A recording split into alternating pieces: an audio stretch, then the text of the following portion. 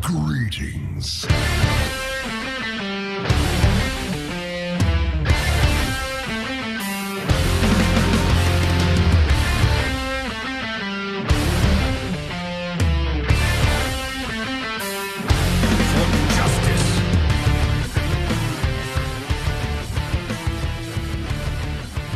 Hello and welcome to Hearthaholics, the #2 Hearthstone podcast in the world. Guys, this is really bad. We're dropping. I am your host, Bryan, and joining me today are Andres and Billy, or as I like to call them, Andres and Billy. How are you guys doing? Wait a minute. Hold up. Yes. What are you talking about? They're both the same things. Also, we would never decline. We will always be the #1. I don't know. I was looking at the totally real stats about Hearthstone shows, and we dropped. I don't know who's ahead of us. They haven't announced those details yet, but we're only the #2 podcast in the world. I don't believe you. It's not even a Hearthstone podcast at this point, by the way, so we're doing pretty well. Oh, yeah, of course. but We've actually risen in the ranks. We've just got to #2 in all of podcasting. At this point, though, I just have such a large ego that I'm kind of disgruntled that anyone's above us, so... Yeah, I don't it's know. very depressing. We gotta fix that. We gotta fix that. Stole that spot, but Exactly. We just need to make this the best episode ever. So on that note, how are you guys doing? How's your week been? So far, go ahead. You go first, Andre. I should have singled one of you out. Andres, how are you doing? How's your week been? That was poor hosting, Bryan. Nope, that What was bad. about? Yeah, this is why we're the #2 podcast. Yeah, just all just me. blame it on Bryan. It's all on you. Yep. So Andres, how's your week been? I've been pretty good. Thanks for asking.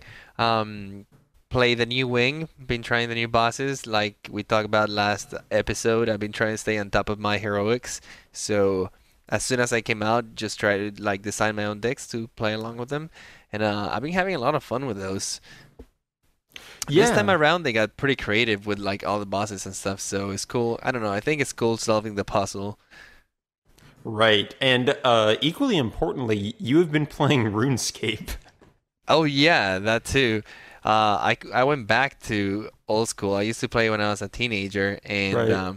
I don't know. I had been out of the loop with RuneScape. I stopped following it, and I recently found out they had done like huge revamp on it like a few years back, and it's been kind of going around. So Right. I just tried it again. I found this funny because I was looking at our little Hearthaholics Skype channel. And I'm like, what are they talking about? RuneScape? Wait, people still play that? So Apparently they do. Kind of amazed that both of you guys are like into RuneScape for whatever reason. For people who don't know, that's like, Billy, you know this better than I, but it was like an MMO back in 2002? It's a browser real height. MMO. Its real height was in 2007. That was its Okay. like Yeah. that wasn't when it was released, but that's when it was huge. Like that's when it was doing really well, and everyone kind of mutually loved it. And there was nothing like right now. There's things to complain about in the game, but back then that was like its prime. You know, like everyone The kinda climax. enjoyed it. Yeah, that's its climax. So. Right. What I've been doing this week, because Bryan, he happened to come across, what I think it was you, yeah. I think it was me. Either Andres or Bryan came across an image for the card game that they're releasing, which actually looks really interesting. I've been doing research into that, and I got really excited about it, so I also decided to pop onto RuneScape for the first time in like forever, and I couldn't get onto my main account for some reason, and so I've made a new account. And I think I'm sitting at like level 70 woodcutting and 50 something fire making, which for You people got that haven't those played out of the RuneScape way before, fast.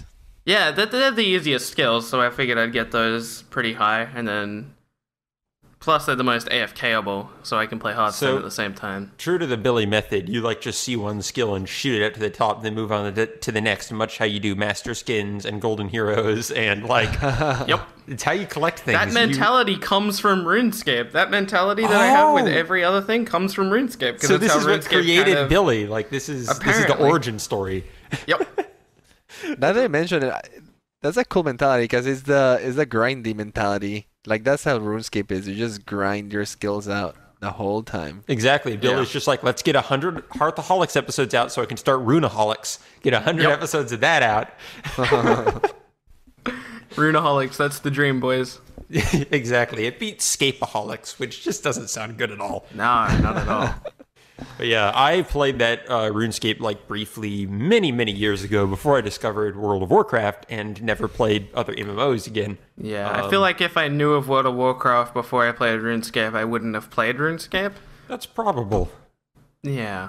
Damn But it, Although the charm of RuneScape is that it's a browser MMO, so you can literally play it anywhere in any computer. You don't have Well, to the charm install of anything. RuneScape for me is that it's like AFKable, so I can have Netflix up on the other monitor, or I can be playing Hearthstone or something like that, and I can be farming something that people consider to be like enjoyable. So for me, it's just the experience of doing something on the other monitor rather than it just being blank. So what do you primarily do in RuneScape? Do you like hit things with axes? There's a lot of things to do. There's like a bunch of skills you can level. So you can do like wood cutting, so you just go and cut trees for a very long time and you increase the skill. Or you can do like melee fighting or range fighting, magic fighting. You can mine, you can craft, you can... So when explaining RuneScape to people that haven't played RuneScape before, they all kind of look at it and isn't that a bit pointless? Because it's all just grinding skills for seemingly no reason, but that's kind of where the entire economy comes from in RuneScape, like how people earn gold and stuff. And it's not a RuneScape podcast, but all the skills work towards money, and then the money works toward different skills, which earn you money in different ways. And so it's like a giant looping like player economy simulator kind of thing. Yeah, but there's also like a big world, and there's questing, and you can go places. And actually, they have pretty good like storylines in their quests. It's like they do. I don't know. It's like a dorky, funny game. You can get lost in like their stories. I met an ogre in my quest, and his name was The Map. And my character asked him why his name was The Map, and he said, "One day we found a map, and I ate it, and all the ogre friends started calling me The Map. Now my name is The Map. I am sad." Well, that's deep. Like, that got existential in a way I wasn't expecting. Yeah, some of the quests are like that. It's really cool. Yeah, that's something I remember appreciating from the very little time I spent with RuneScape is I love it when MMOs have that very, like, player-driven quality to it. I think that's something that the genre can really tap into is this idea of, like, an economy that is run by this huge number of players interacting with each other. And that's always been what's fascinated me even more than just, like, storylines or something like that, because it's something that's really unique to the format that you can't get in a single-player game. So that's cool. It sounds like a fun way to use or potentially waste time. Yeah, if you ever have about 50 hours to waste, you know. I really don't. Check it out. 50 hours? That's peasantry behavior. People want that way more than 50 hours. Yeah, that barely gets you through the intro, but yeah. You get my point. I feel, guys, I have a confession to make as well, because though this podcast is called Hearthaholics, which implies a certain, fanatic devotion to Hearthstone, I've been playing more heroes than Hearthstone this past week. Yeah, I've noticed that. I have. Oh man, I love their little session we had the other night. I finally got to play heroes, and I was so excited. That was I amazing. ended up staying like until 3 a.m. playing with you guys. Yes, indeed. You did very well, and we all really did. It was our first time trying a ranked, or what's it called? It's called Hero League. Hero League. There you go. Yep. Yes, and that was really fun. Very splashy interface. Very cool. Yeah, I really enjoyed that session. That interface is really cool. I play a lot of Heroes of the Storm, but being able to play it with you guys is an extra experience, which I really appreciate. It's been a lot of fun. Yep. And just like all my friends just keep getting into it. So I'm like, well, I guess I'll show you how to play and you how to play. And then, okay, I guess we'll play. So like, I keep getting drawn away from Hearthstone. It's like, I don't know. It's a problem, honestly. Heroes of the Storm is not a game. It's a problem. Exactly. That is distracting you from Hearthstone. I'm running for office on this platform. We must eliminate Heroes of the Storm. Yes. Or if I was running for Australian Parliament, we must eliminate the internet, which apparently is of course. how you guys work.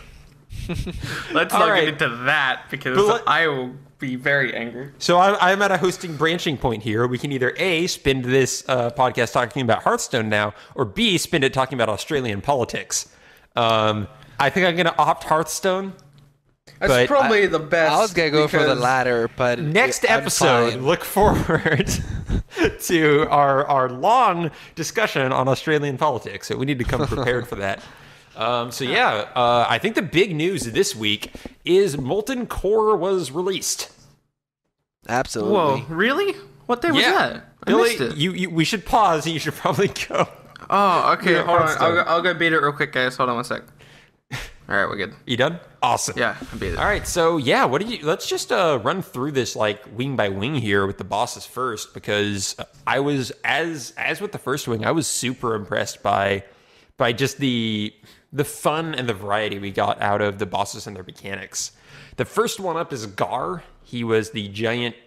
Okay, is he a earth elemental? I guess. I it looks think very so. earth elemental-y to It's me. like a fiery earth his hero elemental. power is like magma pulse, which He's implies fire, but he he's looks very, very rock. Firth Like- elemental? Yeah, it's a first Yeah, elemental. it's like the son of a fire and an earth elemental just Oh. fused together Gotcha. to molten magma rock. So I he's want a Gar societal as a outcast. card. I want Gar as a shaman card. Yeah. Get he on it, looks Blizzard. badass. Yeah, he really does. So his hero power was he was interesting because it wasn't just his hero power that made his challenge interesting. His hero power deals 1 damage to all minions, but on top of that, he has like this board full of his own minions starting out the game. I have a confession to make. What? Confess.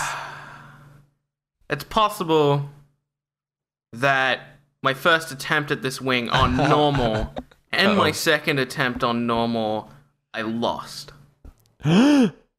Billy. I didn't Did you kill underst- yourself with I didn't Did you- understand the challenge. I didn't Oh. comprehend the 0-5s and how they work. For people How that they don't know, stacked. they had Yeah. death. No, that wasn't even that. I didn't understand how I was meant to fight against them. I understand how they worked, Oh. and then I realized, wait a minute, I can be a priest, Yep. and I can circle of healing them, and I can do crazy, stuff. Well, no, the better thing no. with priest Yeah, is that's a mass bad idea. dispel. Yeah, Well, Mass Dispel no. works. That didn't turn out to be a bad idea. That works fine. Oh no, I don't think. Well, I mean, Akanai The first circle would be time, bad. the first time I versed it, I wasn't using a priest. I didn't see that. I just Yes. I went at him with a normal deck, and then I was like, oh, okay, priest, and then I won the first attempt. But like I said, the first 2 times on normal without running a priest, I lost, and that's the first time that's I think ever happened in a solo challenge. So good job, Blizzard. I guess. I'm fairly certain I've lost in solo normal challenges during Nax. I'm not positive if it's happened during Berm yet, though. So I've lost to them. I just haven't lost like twice in a row to them. Oh. Like usually it takes me adapt. one death, and I'm like, oh, okay, well this is how I do this, so Yeah. I'll just do this now, and then I'll win. what class were you trying against him at first? I think I don't remember what I initially ran into him, but it Gotcha. wasn't anything I could take advantage of his minions with at all. Right, Paladin would be pretty terrible against this guy. I summon a minion. Oops. Yeah, it wouldn't work. But yeah, I will use humility on your. Oops, now they're 1/5s. Gosh darn it, this is just not working at all. It was such a cool mechanic because it didn't allow you to just kill a bunch of them at the same time. You had to pace yourself and kind of like do one at a time. Or yeah, Mass Dispel if you were doing a priest. But then he would play more. Oh, would he? I don't think he ever did that to me. That's really Yeah, weird. he had like a spell that summoned in 3 more and gave him 4 armor, I think. Okay. Yeah. He didn't play that on me very often. The thing that killed me during his heroic wing was this is the guy with the ticking time bomb, right? No, that's Baron Geddon. We'll get to that. Oh my gosh. That messed me up a lot. Oh yeah, I know what you're talking about. Yeah, we'll get to that. That wasn't the actual name of it, but yeah, it was something like that. This guy actually wasn't very difficult because honestly, before I had played it, I just saw like Twitter chat and stuff saying Mass Dispel, and I'm like, okay. And then I got into it and I'm like, oh yeah, that'll work. That'll I really, actually really ended work. up using a warrior to defeat it. Like before doing the class challenge, I was kind of thinking to myself, how can I use his power to my advantage? So I was looking for cards that every time they were damaged, I would get a benefit. Oh. So I ended up using Acolyte of Pain. I put on some the eggs, the Nerubian eggs. Yeah. I mean, this is them saying you can use the Grim Patron now. Here. Yeah. It was really funny because I ended up playing Frothing Berserker in the normal mode on turn 3, and then he hero powered, and I got like an 11-3 or something ridiculous like that. And then he did, and then he did it again the next turn, and my brother in Berserker became like an 18 something, and then I just won on like the 5th turn just with 2 hits from that guy. Right, that was like the Warrior Hero class challenge was very similar to that, where they would give you all these cards that are awesome when damage. Yeah, the class challenge was like that, except with the axe flingers. You had a bunch of axe flingers in the deck. That was pretty darn fun. How did you end up beating him? You said you did Priest as well, right, Billy? Yeah, I used Priest. Yeah, same here. We're boring. We should have tried to win with Rogue or something. Don't worry. When we get Blade to Flurry. Heroics... Oh, shoot. Don't worry. When we get to Heroics, you'll find out that I truly am boring. Oh, really? What did you do for Heroic, Gar? No. Well, I mean, when we... Okay, so I'm a cheater. I'm sorry. This week, I had very little time to defeat the Heroics, so I neck decked. How dare you, Billy? Get him off the podcast. You sinner. Sorry. Sorry, guys. We are very judgmental. Mistakes from Ed. What did you net deck? Priest for Heroic as well? I think it was a Maz's Priest that he used. It might have been Trump's. It was one of the big guys. Yeah. One of them. How dare you, Billy? Did you go with I also went with Priest to beat him on Heroic just because I'm like, hey, Master Spell works really well, except when I don't draw it. Let's try this again. Okay, there we go. That's how I feel a lot of these heroic things, and even just the normals turn out. It's like, okay, even if you construct the perfect deck, no, like it's not necessarily about your players. It's like, okay, if you draw it, we're good. But if we don't, we're in trouble. Yeah, it's kind of the opposite, where like even if I don't construct the perfect deck, I feel like I can draw into a win I didn't necessarily deserve. Yeah, that's... Oh, the normal modes? Yeah, that's true. Yeah. Did Even you the also heroic. go Priest for Heroic, Andres? On Gar? Yeah. I went Warrior again for Heroic. I thought Nice. it was it worked pretty well, so I used it for both. Indeed. I forget does he buff his power to do 2 damage on Heroic? Or is it just Actually, his I think it things? does 3 damage. No. Oh, yeah, his minions do 3 damage, but his hero power still only does 1. Oh, that is true. Yeah, otherwise That is those true. things would go off in 2 turns and you could not No, possibly... you're win right, against you're that right. guy. I was trying to think like, no, wait, that sounds very overpowered. That sounds very, very overpowered. Speaking Yeah, of... nothing would stick on that board. Yeah, speaking of overpowered, we got the next dude up in line, Baron Geddon. This guy easily gave you the most trouble of any of them. I mean, not on normal. I mean... His heroic mode was a little harder. Especially because that ticking bomb was a little tricky. You either had to have a silence or you had to have a way of destroying your minion or sacrificing it. But the heroic version was actually pretty intelligent about playing it when he had no minions on the board. Oh, yeah, he was really good about playing those. I mean, okay, so the 2 major things about Baron Geddon is one is hero power, which is 0 mana, and on the heroic ability, it deals 10 damage to your hero if you don't use all of your mana in a turn. Yep. So it is punishing if you don't get your 1 drop. It's just like, well, I guess I'll beat him on 20 health. Yeah, it's a third of your health. That's like a huge punishment. Exactly. And then on top of that, he has the ticking time bomb card or whatever it's called. I forget the exact name of it, where he will basically cast it on one of your minions. And if that minion is still alive when you end your turn, it deals 10 damage to everything on your board, including you. Yep. So it's just terrifying. What he would do to me is he would have nothing on the board for me to trade into, and then he would cast it on 2 of my minions on 1 turn. And I'm just like... Yeah, Baron Geddon was scary. I feel like Baron Geddon was like even better than the Ragnaros boss. Like I'm pretty sure I beat Ragnaros boss first time. Baron Geddon was difficult. I think it took me like 2 or 3 times. It might have taken boss. me more than that. It was really the hard. hardest one in this wing for sure, in my opinion too. I'm very happy, but I mean, last week I mentioned that these boss fights weren't particularly difficult, even on heroic. Right. I'm very happy about the direction that the second wing has gone in, because it was actually very difficult beating Baron Geddon, and like I even said, beating Gar on normal was apparently difficult. It was for much me, harder so. than the first wing. I agree with that. Yeah, it really makes Wait. you... What? What? Yeah, you said it was much harder in the first wing. Than easier. No, the first wing. Okay, yeah. I apologize. I didn't catch the then. And then do sound pretty similar. I'm going to give you that one, Billy. one grammar point for Billy. But yeah, I was really pleased with Baron Geddon. I can't even quite remember what I used to beat him now. I feel like it was Paladin, but I don't know why. Me neither, to be honest. I don't really remember what I beat him with. I just remember I wanted something that could stay on curve. I think it was Paladin, because the nice thing about Paladin is I could stay on curve, but then get like a ton of minions early by getting like my combo with the what's it called, muster, and then quartermastering them. That worked really cool. well. So, I ended up using a warlock to defeat it. It was a demon lock, and I used the what's the name of the guy? The demon that eats the guys on his side. Void Terror. That's brilliant. Yeah. Yeah, I used the Void Terror. I used double heal bots just in case there was a turn where I missed the mana.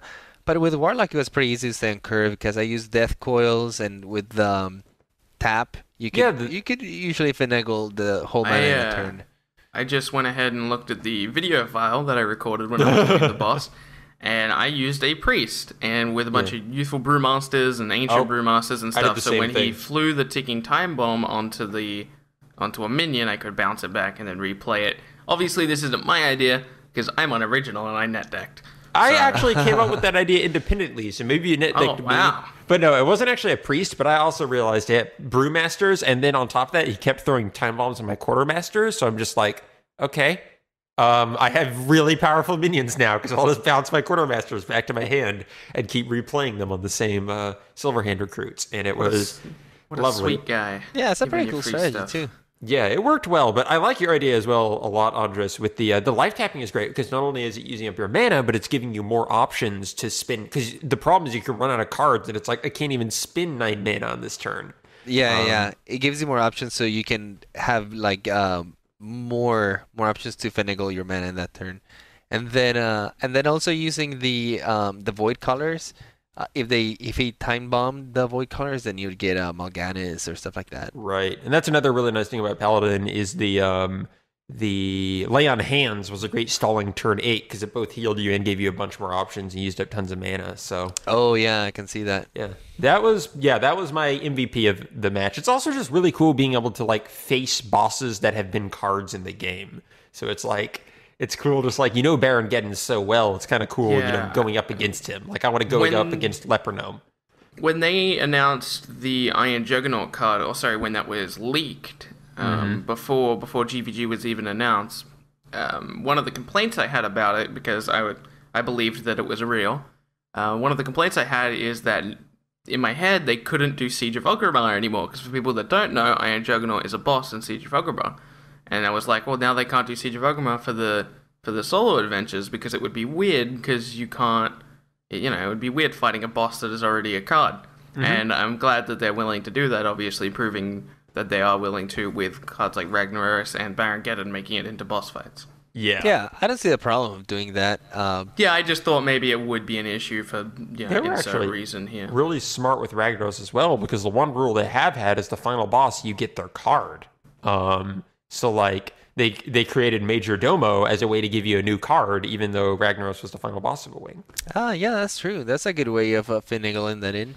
Yeah, because these guys typically have some type of minions. It would be pretty interesting if they started releasing, like, different editions of the same characters, though. Like, a lot of card games, like, Magic has different Planeswalkers. It's, like, the same character, but a different version.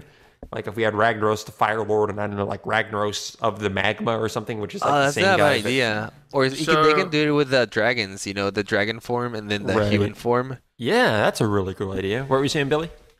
I forget where I heard this. It might have even been last week's podcast, so I apologize if I'm repeating this.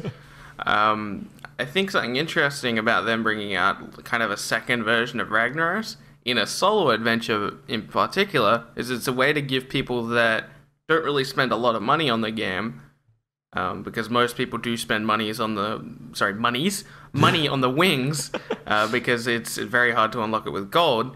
It's a way of giving pseudo free-to-play players a card like Ragnaros, which they normally would have to rely on RNG to pull. And that's a really interesting point. Yeah, now it's very easily obtainable just through the wings. Yeah, that would actually be kind of cool if they just even if they just had like bonus legendaries for going through wings. Like, if you go through this wing, we're going to give you Ragnaros and like, Alexstrasza or something, just like, or whatever. So it's just like they give you a couple bonus legendaries for each wing to help you keep up with what the main cards in the meta are. So it's just like, oh, we have this next wing, why don't you take Sylvanas or something like that, or something, whatever is fitting for for the given wing and kind of keep you up to date with the meta, so you don't have to buy quite as many packs. I'm not sure if that's in the correct direction. I don't like giving. I like making kind of pseudo worse cards, which is what they've done. Like Ragnaros, to play Ragnaros, you would have to replace your hero, and that puts you on 8 health, which is obviously not as good as just the normal Ragnaros. Because they still get to have fun and play with the card, but they have an objectively worse version of it, which I think is the way it should be. Interesting. I mean, that is definitely the route they've chosen to go, but I do like the idea of giving people some catch-up mechanic.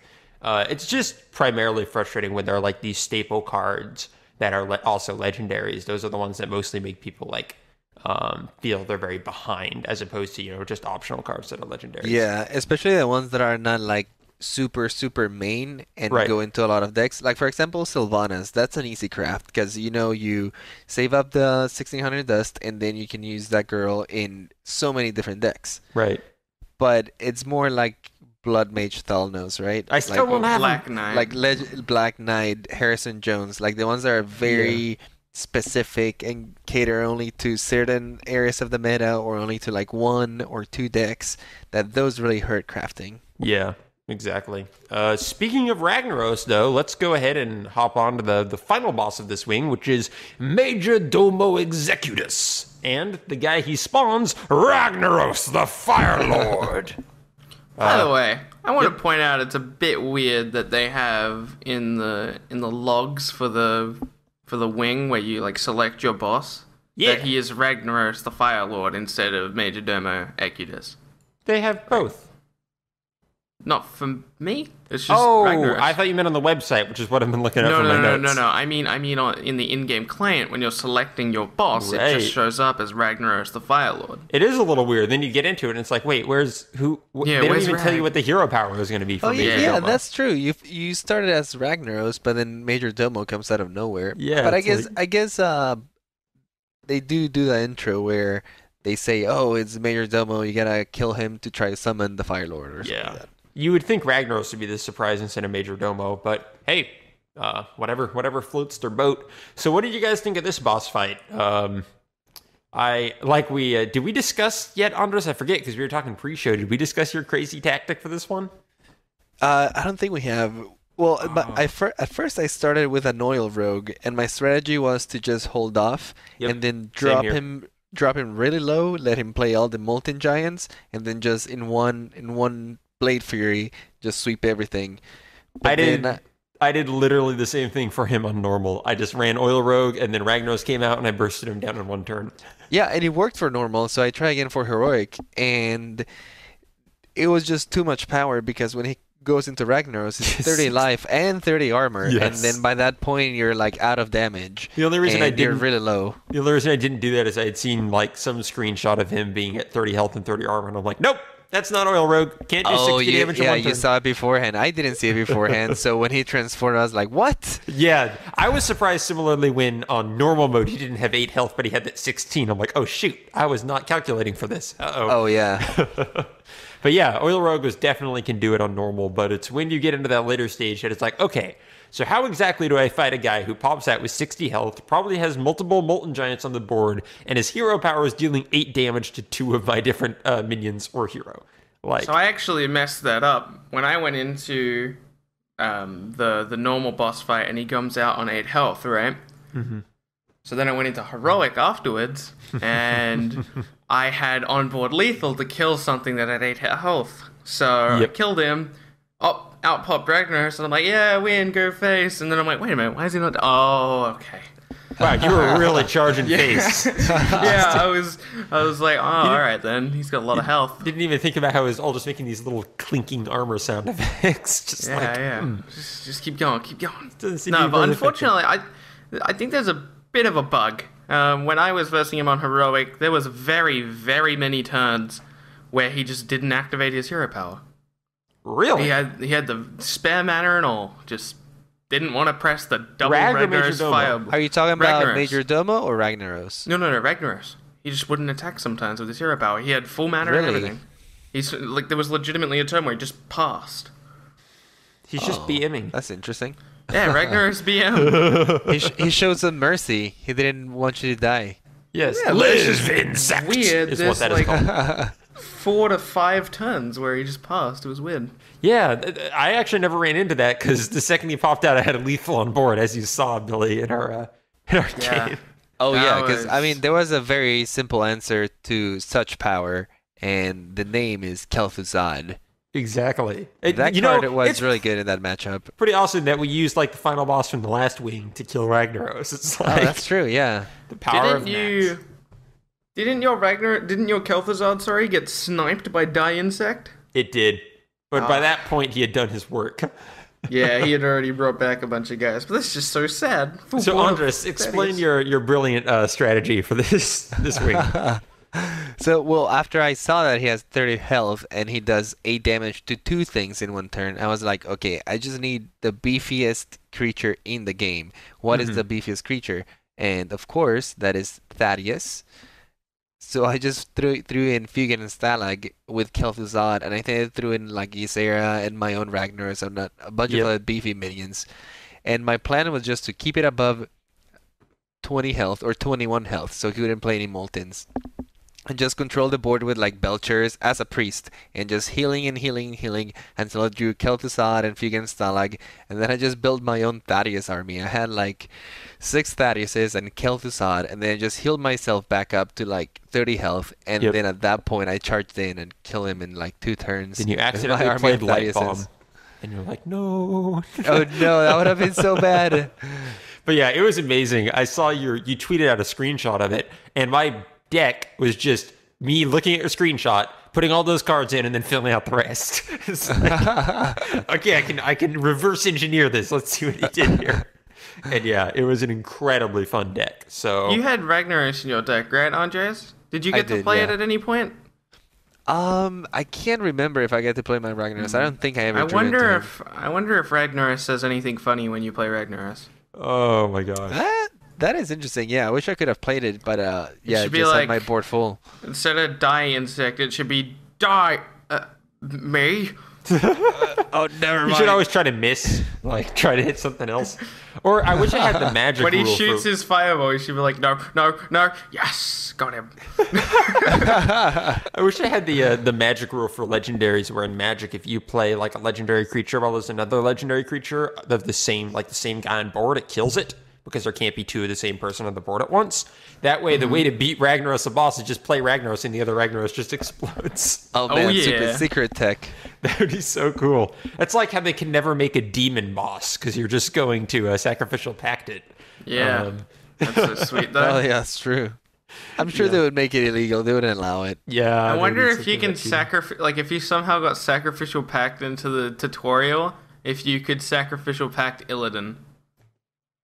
Because he's a boss in the tutorial missions. Oh, that's a really interesting question. Oh, I don't even know if you could get it in the tutorial. I know, as far as I'm aware, there is no way that it's possible, but if they ever like put the tutorial missions in the choose an adventure spot just for you to mess around in, I'm wondering if you can sacrificial pact Illidan. I don't know. That's a really good question. Get on it, Blizzard. But yeah, Andres, I loved your strategy so much. I ended up getting my Ysera down early. Then when Ragnaros popped out, I had like 3 or 4 Thaddiuses on board, a Kel'Thuzad, Ysera, and then like 2 or 3 Nightmare cards from Ysera, which is what gives you the +5/+5. So Oh my God. I had lethal the turn he popped out. So I'm just like, okay, that works. Yeah, I saw you had lethal. I sent you a message. I'm like lethal, and you're just, and you like sat there and counted it up, and you're like, oh, I got lethal. Yes, Good. exactly. It was really complex. That was very be fast fair- counting, Billy. To be fair, it was very, very. I think it was exact lethal, and It was exact lethal with playing a Soul Priest and hero powering him. Like, Yeah, you had the Soul Priest, Hero Power, and Double Nightmare. There was a lot of math going into that one. exactly. And I also had like Emperor Tharasun on board for like half the game. So I had a bunch of like a 0-cost Holy Nova and like ridiculous stuff. So it was a very fun I wish I match. saw more of that game, to be honest. Very disappointed that I missed out on it. It was looking bad for me early on, but just somehow I survived the whole thing. So thank you, Andres, for that idea. That was the most fun match I've had in this wing yet. So I'm glad I could help with that. the one comment I would have on Ragnaros is his ability is Die Insect, deal 8 damage to random enemy. When he gets the buff to that, is it called Die Insects? Because he's killing 2 now. Yes, it is Die Insects. Excellent, because they can't pass this up because that's too perfect. Good. That's so good. I would have been upset if They kept that in mind. See, I keep the important questions. If we ever have a Hearthstone developer on the show, I'm going to grill them with these things that we need to know. It's all about the details, man. Exactly. Speaking of the details, Andres, we can jump in and talk about the cards from this wing now. Let's do it. So this wing's been out for a little while now. I regret to say I personally have not been able to play with many of these cards yet. Peasant. It took most of my time. I'm speaking like I don't have time. I've been playing Heroes. So it took most of my free time that wasn't spent playing Heroes to just, beat all these on Heroic. But I'm sure you guys will have some interesting insights, and I can just throw my thoughts out about them. We'll start with, I'm just going to go through sequentially where you get it from the bosses and then jump into the Clash Challenges after that. So the first one up, which you get from Gar, is Druid of the Flame. This is what? I have actually played with this card. Sorry, go on. I Fantastic. thought that. Just making sure I didn't get something wrong. I just want to interrupt because I feel like no one has played with this card other than 5 people in the entirety of Hearthstone. I actually have played with it too, and I had some success with it. Sorry, I interrupted Brian. Brian, you should introduce the card. Absolutely. Druid of the Flame is a Druid card. It is a minion, common rarity. It costs 3 mana. It is a 2 health, 2 attack. But don't worry, there is card text on there before you just hate this card altogether. It says, choose 1. Transform into a 5/2 minion or a 2/5 minion. Something important to note about this card is because it's Druid of the Flame and not some animal, it is not a beast type. Oh wait, is it a beast type when it transforms? It is a beast once it's transformed. If you pull this from something like Deathlord, it won't come out as a beast. However, once you do use the choose 1 effect, it will become a beast. Cool, perfect. Yeah, so it's like a raging fiery beast. It's actually pretty magnificent. One is like a phoenix, and the other one's like a the lion. artwork. Yeah, the golden card for lion. this, you get so much golden value because you get 3 different pictures in gold. Yeah. So yeah, what do you guys think about playing this card so far? It seems interesting. You go ahead, Billy. So, when this card was announced, and I figured out that when they announced that it was Beast, I knew that once this card was released, I had to at least try the Druid Beast deck with the Druid of the Fangs and everything, and with the Flame. Mm-hmm. Unfortunately, no, it still sucks. Yeah. Druid of the Flame just isn't good enough. We need some more Beast Druid cards. I don't know how I would have changed this card to make it good. And we can't really complain when we get... Yes, 1 mana. We can't really complain when we get cards like this because there's a lot of cards in this game, and when they set themselves up to create 2 class cards for every class this expansion, cards like this are gonna happen. Cards are not very good. I feel like the difficulty is Druid has been getting so many cards like this though. Feels like since the original wave, so many Druid cards have been underwhelming or not. Because they got all their good cards in the classic set. Kinda, yeah. I mean, they got balancing Wild Druid. Earth, they got Savage Roar, they got Wrath, they got Ancient of Lore and Ancient of War. That's a good point. Their cards were just so magnificent starting out, they're still trying to balance against that. Imagine if they didn't release Force of Nature in the classic set, and that's what we were getting this set. Oh my gosh, that would just turn everything on its head. So, Andres, what have you been thinking? Are you on a similar wavelength with Billy here? Well, I started playing it, and the thing about this card is that I don't think it plays into the Druid that we all know, right? The fast Druid or the ramp Druid. I think this is their way of saying, hey, let's try to make something else out of Druid, and I think they're trying to introduce beasts as an alternative, right? And I played around with it. I made kind of like a token Druid, like the old style of token Druid with the Violet teachers, but I used the Power of the Wilds, and then I put in the Druids of the Fang, and it had a good amount of beasts because the Power of the Wilds can double as a 3/2 beast, and then the Druids of the Flame, then you got the Druids of the Claw, so all those are beasts, so you can enable the Druid of the Fang pretty easily. And it was basically kind of like a very mid-rangey deck. It just takes over from turn 3 on, and then you build a pretty big board, and then you buff everything with Savage Roar or Power of the Wild or scenarios, and it worked pretty decently. It wasn't like the most amazing thing in the world, especially because the fast rate right now is a really good spot. But I think it's at a decent point where you could take it pretty far in the ladder. Right. Yeah, pretty decent is like how I would describe Beast Druid. Just it's just always been there. Andres, were you playing Druid of the Flame in its defensive form or its aggressive form? I was playing it in defensive form most of the time. It's kind of quite hard to play it in the aggressive way unless you already have board control and your opponent is running low in their hand and you know for a fact that they don't have many options. That's the only time I would use it in the aggressive form. The cool thing though is that if you run cards that buff him, the 2/5 is actually pretty useful because it usually requires more than one hit to kill it. So if you keep buffing it, it gets better and better. It's a minion that sticks on the board and is a beast. Right. Yeah, I wonder, do you think it would be better if it had like slightly worse stats but had like the taunt charge trade-off that the 5 cost Like a did? 3/4, like a 3/4 with Yeah. taunt or something. That'd be That that'd might be be a bit quite better. that might be quite good, but the 2/5 stats are really awkward. I just think the style of the deck needs to play around differently, right? Sorry, Just- I'd like to retract my statement of saying that would be better. The reason I say that would be better, with the taunt and charge trade-off with lower stats, the reason why that would be better is because that suits the current version of Druid. And like Andre said, with the Beast synergy in Druid, they're trying to set up a different type of Druid. So maybe we don't know where it's going, right? We don't know That's true. all the other Beast cards we're gonna get. Maybe this card fits perfectly into the Beast Druid deck that they're working The thing on. I don't like about the Beast Druid so far is it's just like so vanilla. Like all the Beast cards, they're beasts, but they just have stats. Like they aren't doing very many. Like Hunter Beast had a bunch of different interesting interactions, especially back when it was like Starving Buzzard and all that. But Druid Beast is just kind of like, okay, you have a 2/5 on the board, or you have a 7/7 on the board early, but like there's not really anything interesting going on with the cards beyond that.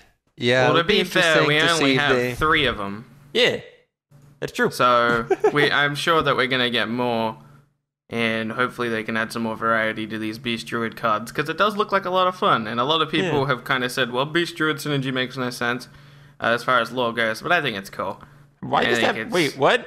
No, people have like it should be the hunter thing, right? Like that's a thing that gets brought But up Druid's a lot. whole thing are how they're annoying jack of all trades. They get to do all the fun stuff. But they're not. Yeah, they're not. The complaint is that they're not really beasts. They're still. Although I feel like they're trying to expand these archetypes, right? Like before, like Yeah. Murlocs were kind of like confined to Warlock, and then they with GVG they kind of try to extend it into Shaman, and same with like Pirates. They kind of like alternate between Rogue and Warrior. Like they both can kind of use him. Yeah. Yeah. I think a year or maybe 2 years from now, all of the archetypes will be available in every class, and maybe not beasts. I could see it maybe in like mage some and archetypes stuff, but- staying like pretty like segmented, but maybe just not to one class, but like Right. 2 Yeah. or 3. You get my point, though. I don't mean like what I meant by that. Not necessarily beasts being a part of every class, but beasts being a part of, say, Druid and Hunter, and then dragons more being open to mainly a different part classes. of like Paladin and maybe something else, and then for instance the Murlocs being a part of Warlock and Shaman. So Yeah, it's Yeah, interesting that I can see that happening. There are no Murloc cards from this whole set, correct? yeah, that frustrates me. They bring out Murlocs for the expansions, at least from what we've seen so far, considering we've only seen one expansion that's not really evidence, but so far with Lore-wise, the would they solo have adventures- any way to create Murlocs in Burm? Fiery Murloc or It's something just a like that? Murloc that's on fire. yeah, you could make it like an explosive sheep, but Murloc. I just like to And you imagine could it's like have- Imp Master where it keeps slowly dying because it's on fire. There you go, that's cool. Yeah. And for the next Ramos one, they could have given a Murloc that has Death Rattle do, insert ability hit. A dead Murloc, yes. Yeah. It's a 0/0 that costs 0 mana. Undead Murloc. There we go. That's actually not a bad idea, honestly. Speaking of Murlocs, goblins are kind of like Murlocs, and the next card is Blackwing Technician, which is a goblin. Out It of is all of your transitions, it's probably the furthest stretch you've ever made, at least from what I've heard. That was No, I love that was him. I a love him. massive stretch. that even as my transitions go, that was pretty ridiculous. Yeah. The liked it, Blackwing Technician is a minion, common rarity. It is 3 cost, and its stats are 2 attack and 4 health. And it reads Battle Cry. If you're holding a dragon, gain +1/+1, which for people who can't, do addition, that would make it a 3/5. For 3. So, what? Just for 3, so that people have that in mind. Oh, It's yeah. a So 3/5 you would get a 3 3/5 if for you get 3 the if you have the condition. So obviously this goes in Dragon decks. I've been on record on our pilot episode, which actually hasn't gone on air, so I haven't been on record. But saying that this card, I'm not necessarily excited about because it still seems like not that exciting, even if you get the dream scenario. And I feel like you might cut it for other cards. But yeah, have you guys done? I mean, I assume you haven't really played with this yet because it's Dragon. Basically, this card is on display right now, right? It's just it's there, ready to be used, but we just don't have the tools to take full advantage of it. So it's kind of just waiting to be awakened. So for the viewers, I'm aware that you guys are aware, but for the viewers, I've been working on a dragon deck. It's not necessarily Paladin or Druid, which are the 2 big ones that people are working on. I'm working on a rogue dragon deck. And I've been messing around with the Blackwing Technician in that deck, unfortunately, like Bryan pointed out. Bryan and Andres pointed out. We don't have all the dragons yet, so it's hard to have these dragons in hand. Although, it's been working out pretty well. I've been really enjoying Blackwing Technician because she does what everyone assumed she would. She chews up 2 2s, maybe even a 3-drop, and she remains on the board for a long time while you're able to curve out your late game. And I think it's a really good card, and I think that it's going to be, obviously it's going to be a staple for dragon decks, but I think you're going to see a lot of this card once we've seen all of the dragons be released into the meta. I think it's going to be a super popular card, and if I had the dust, I would have 2 golden ones of them right now. All right, so here's an interesting question. What is that vial she's holding full of? Is it like dragon blood? One would assume dragon blood. Yeah, that seems problematic. Seems like the most evil and vile thing to hold. If we're going to be thinking about this, let's say you have a Nefarian in your hand. Is basically the lore that's happening here is she's sticking a needle in him, pulling out a bunch of his blood, and then buffing herself with it? Is that what's happening? Because she only gets the buff if you have a dragon in your hand. Wow, Blackwing Technician is a junkie. Blackwing junkie. Pretty much, yeah. I guess she's pretty hardcore too, because that thing is probably really hot. Yeah, exactly. She's looking all smiling and conniving, but she's probably just thinking my hand at the moment when she can drop it. So, yeah, not much to say about that card yet because it's kind of a to be continued sort of thing. It's Yep. We'll let you know next week. We're getting some dragons next week. We're getting 1 dragon next week. Indeed. But you know what we're getting this week? Or what we got this week? Imp Gang Boss. Yeah, it is a Warlock card. It costs 3 mana. It is a demon type common rarity. And it has 2 attack and 4 health. It reads, whenever this minion takes damage, summon a 1/1 imp. I love this card. This card is so sweet. It's really cool. 3 mana for a 2/4 is already good. And then plus the ability that he has, it just fits so well into a Zoo lock. It fits so well into any demon lock deck. I personally haven't had that much chance to play around with it, but I've seen some people play with it, and so far I think it's been doing pretty good. Yep. I mean, if I may impose, I don't mean to gang up on this subject, but this card is a boss. Oh, nice. Nice. But yes, I agree with you totally. I think this is going to be a really cool card to play. Billy, I remember was it you who was trying to run this instead of Imp Master, or was that someone else who was running Imp Master instead of this? That was me. So, okay. I've had a demon-esque deck around about when GVG was launched. I don't want to call it Demon Lock, because Demon Lock kind of plays a lot like Hand Lock, and this deck is not that. Right. But it ran stuff like Imp Masters, and when Imp Gang Boss was announced, I'm like, oh, sweet, now I don't have to run Imp Masters. But it turns out, in that particular deck, just because you instantly guarantee to get a minion without, an imp, without having to trade into stuff, Imp Master is actually better in that deck. So I am currently running one Imp Gang boss in that deck, and the idea of that deck is very different. And I wanted to play with these Imp Gang bosses because I crafted 2 of them golden. And I'm like, I don't get to play with this card very much because I'm only running 1 of it. I don't get to draw it, and that's not very fun. So I've been playing a bit of Zoolock. And it works really well in Zoolock because Imp Gang boss is really good. Right. Yeah, that's pretty. It's a better Harvest Golem. I think that's a cool idea. The one that you're running, like it's kind of like a token lock where you just make a bunch of little demon tokens. Yep. And then you take advantage of stuff you like just Demon Heart and Demon Fire and also Mal'Ganis and stuff like that. You kind of buff him and gain value from him like that. I haven't been able to play with it or against it much yet, on ladder or anything, but I learned even from the, the bosses in the wings that this thing can be a pain to remove, especially early game. Like when I'm playing Paladin, it's like great. Death Spite doesn't clear it. It gives you a 1/1. Yeah. So like that can still, if they decide on turn 4 to Death Spite this or, have some type of answer for this and they pass it to your turn, you still have a 1/1 on the board, which doesn't seem like a big deal, but in something like Zoo, now I have a target for my Abusive Sergeant and my Power Overwhelming, and they had no way of dealing with that because Imp Gang boss is just too boss. Yep. Basically, if you think about it from the standpoint of trying to remove this guy, if you hit it 2 times and give him 2 different imps, basically you just give him a 6/6 worth of stats for 3 mana. Wait, it's 6/6? That would be a 4/6, right? Yeah. Because he's a 2/4 and he spawns 2 1s, right? Another he 1/1s. spawns 1/1s. Oh, 1/1s. Okay, I thought it was a 2/1. Oh, that'd be so good. But yeah, 1/1 still is a 4/6 for 3 mana. That's crazy. 3/6 is still pretty good for 3 mana. Or Sorry to 4/6. interject, but I'm gonna forget this and it's gonna frustrate me. You mean impose? But sorry to impose. This card, I'm kind of disappointed in the art. Not necessarily me too. the art. I was looking at it and trying to think it was awesome, and then I'm like, this isn't. Not necessarily the art itself, but the imp it spawns. So, for people that haven't seen the other imps in the game, there's cards like Worthless Imp and Imp Master and Implosion, all of which have different imps that come from the ability.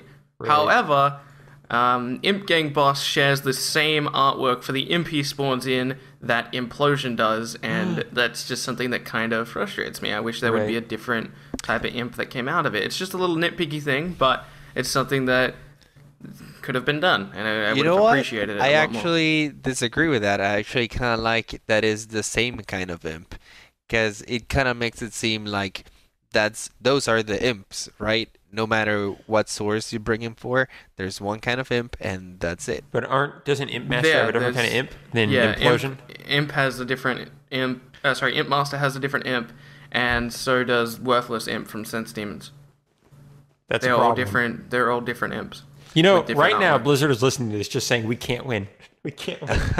No, but it's a fair argument. I mean, it's the fact that we're having the argument is the hilarious thing. No, maybe that's the way of saying like, okay, guys, we can't make like indefinite imps. We can't keep bringing more imps to the game. Let's just stick with the ones that we have. Yeah, but that all said, I totally get your point, Billy, and I think that it is a little weird, and I would prefer that they kind of keep some consistency there. I also just I don't know, when you hear Imp Gang Boss, I think the art for him could have been a little cooler than he is as well. Like, maybe rallying a bunch of imps around him or something. Yeah. But he's okay. I would imagine that this might be old art, because I don't think they would have named a card Imp Gang Boss and then made this the artwork for it. Exactly. The art just looks kind of like a normal imp and doesn't seem to relate to the specific thing. I agree. Much. I feel like they just found an imp and they went Imp Gang Boss. Exactly. So, cool card, but the art could use work. Blizzard, not necessarily the art. I think the art of the card it's high quality. Is fine. Yeah. But I wouldn't care if they made a patch so that now Imp Master and Worthless Imp give you the same imps from Implosion, if that was the consistency throughout the game. But it's just frustrating having all these different imp generator cards, and now there's inconsistency there. Imp Gang Boss and Implosion share the same artwork for an imp, and Imp Master doesn't. It's just I believe you mean there is imp consistency there. You are inspired today, Bryan. I believe you mean I am the Fire Lord today. Oh, wow.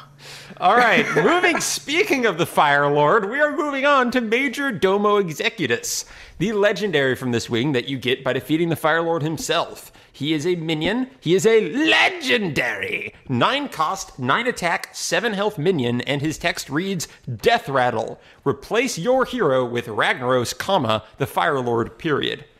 Have either of you guys done this yet? I have not. Billy? I have. Yes.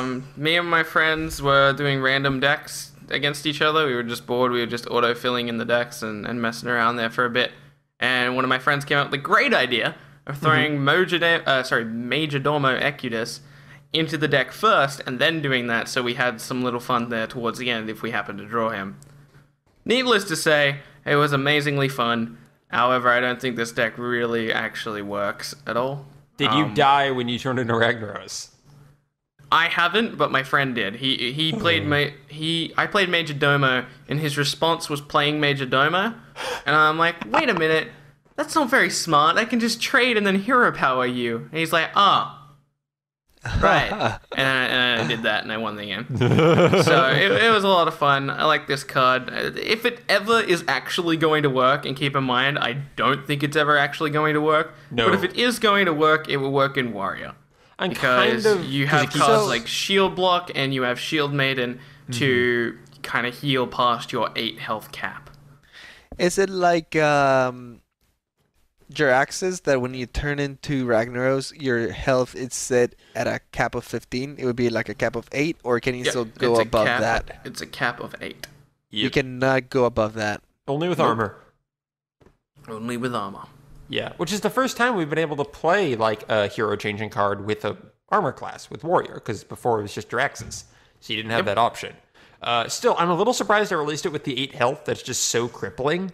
That like I didn't feel like 15 health wouldn't have even been overpowered or anything. Although the hero power is just so good, 8 damage at the beginning of the turn, that is just, Also, a thing to keep in mind for for people that aren't aware, I just wanted to make this clear. If you have armor on already and then you play Major Domo and he dies, it gets rid of your armor and then gives you the 8 health. And for people who aren't clear, since I just totally didn't describe it to them, when you turn into Ragnaros, yes, you have 8 health, as we discussed, and your hero power becomes pay 2, and you basically just do Ragnaros' ability, which is to deal 8 damage to a random enemy, minion or hero. So unlike Jirax's, you don't have access to like a weapon or anything, just making that clear to everybody.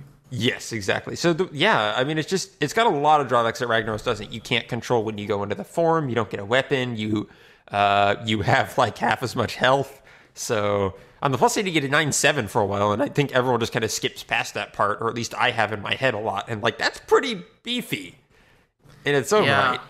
But then you have 8 health, so playing this card, no matter what, puts you on 15 health. Well, let's look at it. Yeah, that's the thing, though. Is it ultimately puts you on 15 health because they have to remove him and then remove your 8 health? So, like... not necessarily. They can big game hunter. I know, so it's... Or any other heart removal. Yeah, not all of it, because like Polymorph and Hex wouldn't work, but yeah.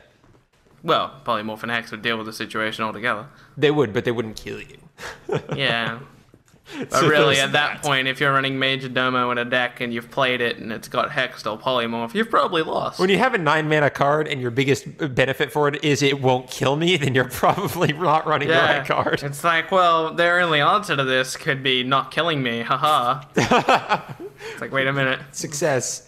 But yeah. But I agree. I think the only times we're going to see this card played is when somebody plays Sneasel Shredder and he comes popping out, and things are going to get weird. That's interesting. I didn't think about that. That's cool.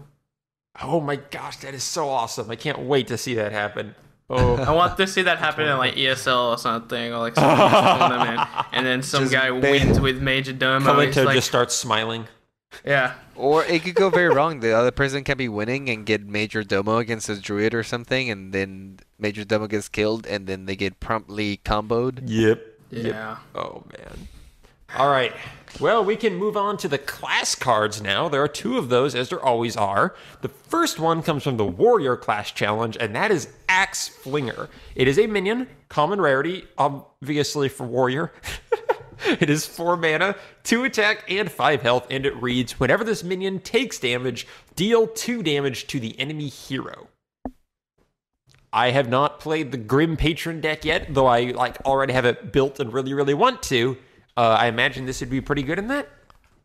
I have been playing the Grim Patron Warrior deck, and I'm actually pretty impressed. I thought Grim Patron was not going to be that good, but it's not bad at all. Get in here, Andres. It's really good.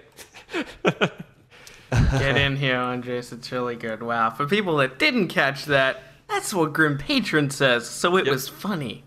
I need you, Billy. I need you to explain my jokes to people who don't get them. This will be actually extremely helpful.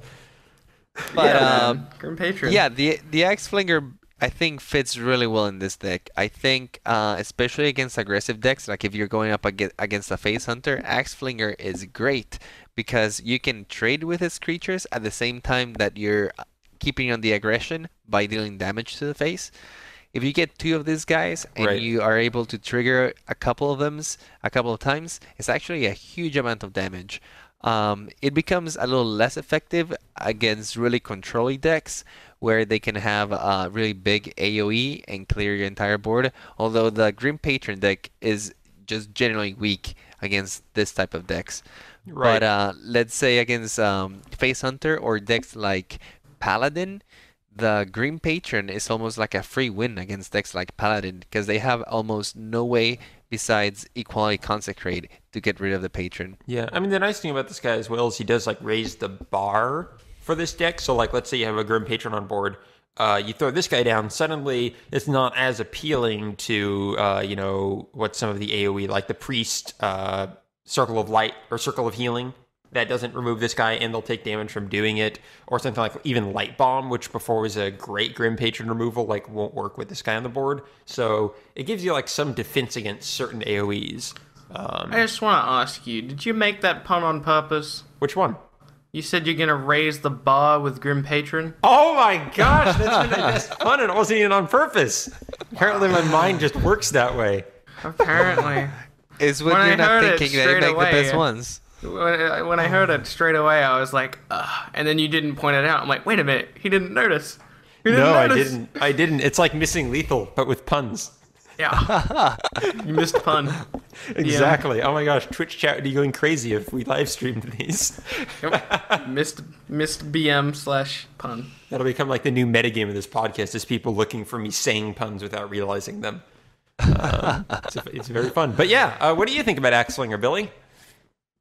I don't know. I feel like me and Andres' opinions on this card, along with Grim Patron, have kind of flipped around from when they were first announced.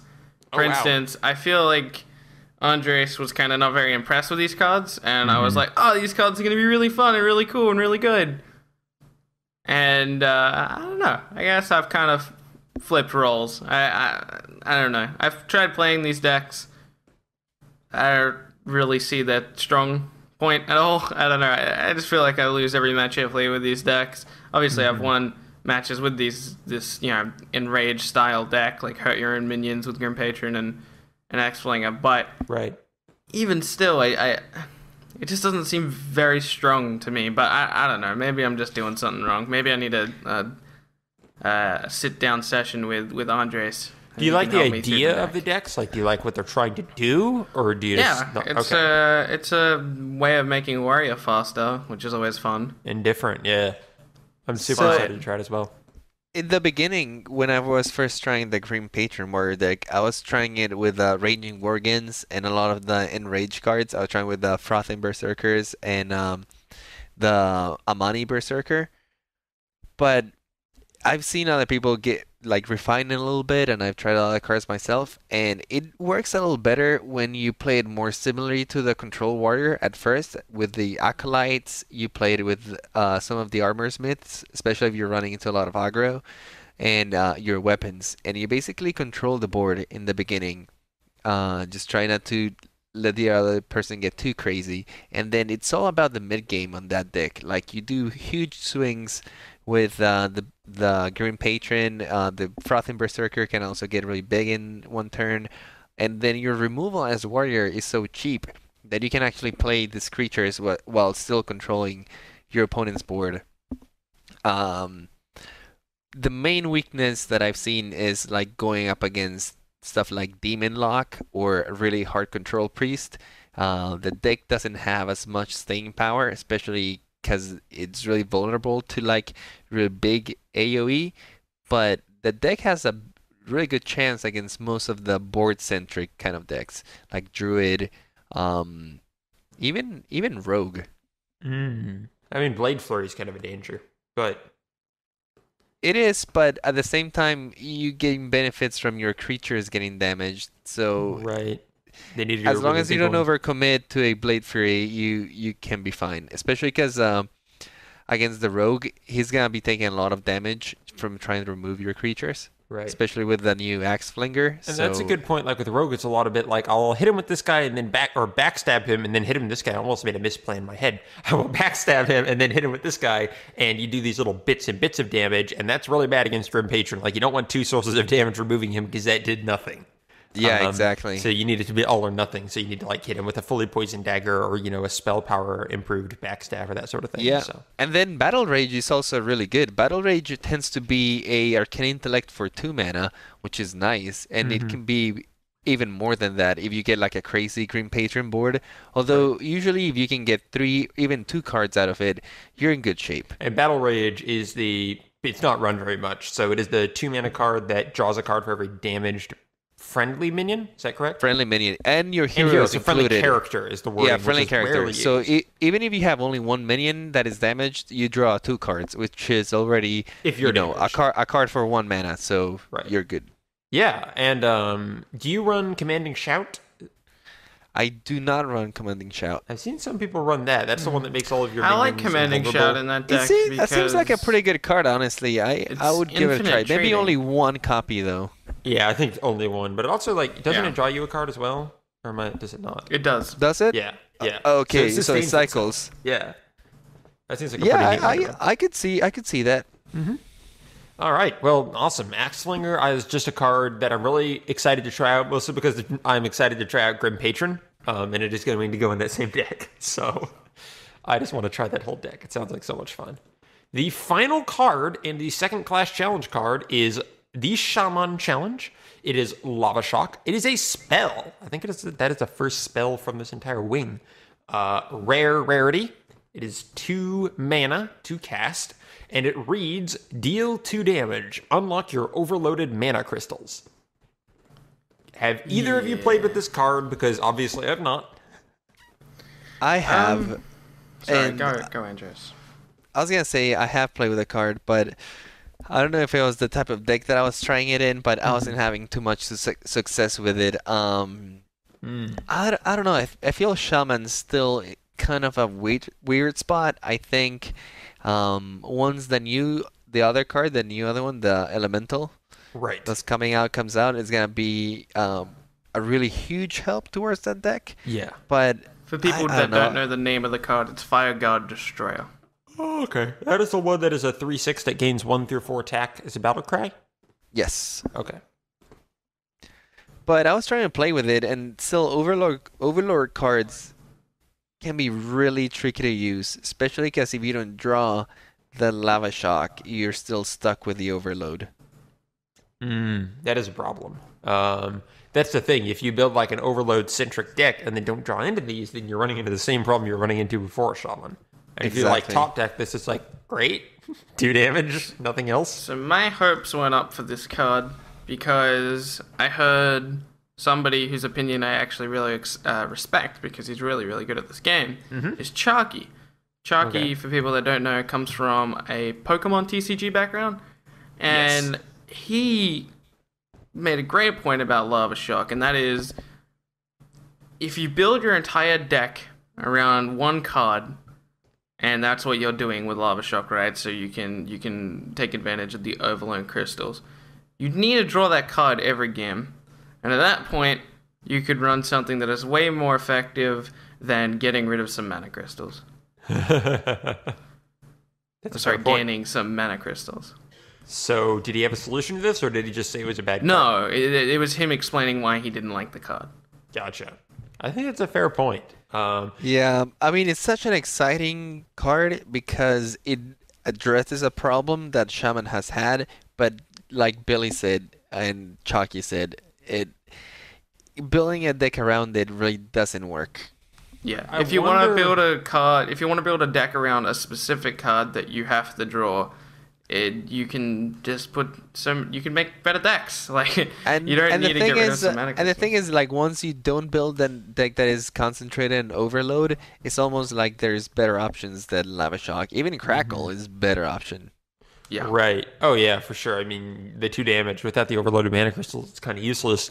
I wonder if, like, the in-between, though, is that overloaded shamans will come back into vogue if this becomes a more control and less aggro-heavy meta, and thus this will just be another tool in making that deck better rather than requiring a deck to be built around it. Like, I just wonder if you could run some overload cards just because they're good rather than for this potential effect you could get from Yeah, them. for instance, all of our opinions are subject to change when next week, I think it's next week when we get Fire God Destroyer, or is it the week after? Yeah, I think it's the week after, sorry, I apologize. Yeah. I mean, That my could opinion could change be- it quite a lot because it's a 4-drop, and then on turn 5, now what I can do is I can Feral Spirit, and then, sorry, I can Lava Shock, and then Feral Spirit or Lava Shock and play a Harvest Golem. It smooths out your curve a lot more with this 4-drop, and you'll see stuff like Unbound Elemental get played because now you have a 4-drop to follow it up with. Oh, yeah. And it's just, yeah, it would. Opinions are subject to change once that Fire God Destroyer comes out because that's a really good card and it could change It's Shaman an enough. amazing card. It's almost guaranteed a 2-for-1 unless they use hard removal like a polymorph or Yeah. a hex, which is great for you anyway. Right. And then At the that bare 4-drop minimum, is so strong. At the bare you can trade minimum, with Belchers. At the bare minimum, it's still better than Yeti, yeah, which is crazy to that's think insane. about. Yeah. That's really insane. The only other card And that at has its best, stats similar it's to better it than is a Boulder Water Fist. Elemental. Yeah. Yeah, that's an incredible 4-drop as well. And yeah, it's one of the best 4-drops in the game. Yep. I mean, my opinion on this card is subject to change. Like, it could be subject as soon as I play it. Like, it is such a... I feel like it's a very nuanced card that is very hard to just judge whether it can work or not because it basically, like, it modifies the deck in a subtle but very powerful way as opposed to just, like, this creature is good or not, like, in terms of stats. So I'm really curious to see, like, what kind of the long tail is on this card. Yeah, we'll have... Time will tell with this one. Also, this opinion is not subject to change. When I say this, Earth Elemental still won't get played because that card is bad. Sorry, Is everyone. Lava Shot killing a Grim Patron? Is what I want to know. What do you mean? In the card art. Oh, hold on 1 second. All right, we're looking at it now. Okay. No, yeah, it's just the normal dwarf. Because what I'd love to imagine is that's a Grim Patron, but since it's doing 2 damage, another one is just going to pop out. Nice. So what is up with like fiery spells just destroying dwarves in all these card arts? It's Fireball Burn. has That's it just what too. happens. They're trying to summon Ragnaros. They had it coming. Yeah, it was good summoning point, Ragnaros. You gotta fight fire with fire. Which Good was one, Billy. actually what I thought Ragnaros said when I first started playing the game. I thought Oh, that really? when he was because it's very quiet when it first comes in, Mm-hmm. and when he's saying "by fire be purged," I think is what he actually says. Oh, to me, fight being fire a new with fire. player, not being familiar with the WoW lore, I thought Mm-hmm. he was saying "fight fire with fire," which makes sense when you That would think be about pretty it. awesome. I wish he said that, honestly. More puns in the game, please. Granted, if I need to read more of the flavor text, I have to imagine there are a lot of Yeah. puns in there. This probably is. Yeah. The Okay. flavor text in this game is really funny. Yes, I need to read through more of it. I always just, it slips my mind because I never am needing to go into my collection and right click on cards. Sorry, for any because other you reason. mentioned that, I had to look at the flavor text for Lava Shock because we were just looking at Lava Shock. Oh, yeah. The flavor text is, and I quote, "Chocolate lava cake is shockingly delicious." What? Chocolate lava cake is shockingly delicious. Okay. Get That's it? Lava cake? Chocolate lava cake? Yeah, I get it now. Shockingly That's pretty delicious. funny. That's I kind of like fun, too. There Good you on go. him. Good on him. I've- I just want to make a podcast of reading all of the card text out. That's what we need to do, man. That's the new podcast. Flavor Texaholics? Question mark? Flavor text. Oh my god, I have a great idea. What? What if every episode we read out a card flavor text and people have to guess it, or the other. Oh, that's cool. At the Oh, wait start a of the minute. show, we could have, insert card flavor text here, and everyone has to leave a comment or like a review on the. I'm not sure how the review system on iTunes works, but they have to try and guess what it was, and at the end of the episode, we'll put it up on the screen. That'd be kind of cool. That's actually pretty awesome. I don't think we should do it at the end of the episode. We should do it the next episode because otherwise they could check. Oh, there but you go. What we should do is it should be our sign-off phrase at the end of every episode. It's just reading off a random quote, and that's how we end the episode. And next time people can guess what it was from. Hey, that I like works. this idea. This is Billy, probably find me a something quote. that's. All right, I'll find you a quote. I'll throw it in Skype chat. Also, I need to make the obligatory joke about how the flavor text was about cake. Nice. Because, yep, there we go. Oh, Bryan, you're the master. All right, let's go ahead and close this out. That was super fun. I'm glad we got to talk about the Molten core. That was an enlightening discussion, my friends. As someone who didn't actually get to play with any of the cards, I just got to get a briefing on what I should be doing. Yeah. And I think I'm ready to go going forward. So thank you, everyone, for listening. If you want to find us on Twitter, we are at Hearthaholics. We are on YouTube. You can just search for Hearthaholics, a Hearthstone podcast. We're also on Facebook, where you can search the same thing, Hearthaholics, a Hearthstone podcast. We are being hosted on Whales Are Whales, which is a podcast and internet media network my brother and I run. So you can find our page there at whalesorewhales.com/Hearthaholics. Also, if you want to spend some time with us and just chat, I run a game night for the folks over at The Angry Chicken, which is our fellow Hearthstone podcasting, who I suspect might actually be the #1 podcast in the world once they release those details. We'll see. But yeah, you can check out details on that. I post on their subreddit, which is reddit.com/r/TAC podcast. And you can check that out. And I post there every week about the game nights we run on Tuesday nights. We just hang out, play Hearthstone, chat, etc. It is actually where I met Andres and Billy. So obviously, amazing people go there. If you want to find us, what? I said obviously. Oh, yes, very obviously, Billy. I mean, if you don't know that by now, then you haven't been paying attention to the show. Sorry. So yeah, as for where you can find our other work, I've already told you about mine, which is all up there on Whales Are Whales, and on Twitter personally, I am Lord Meldorr with 2 R's there at the end. Andres, what about you? Where can people find you on the interwebs? People can find me on Twitter at IplaiGames. You spell it IPLAI Games. You can also find some of the music that I do, including the intro music for this podcast at soundcloud.com/massive, and you spell that MASSEVE, as well as massivemusic.com. Awesome. Yeah, you do a lot of different music production stuff, so if people want sound stuff created for whatever they're doing, you are their man, sounds like.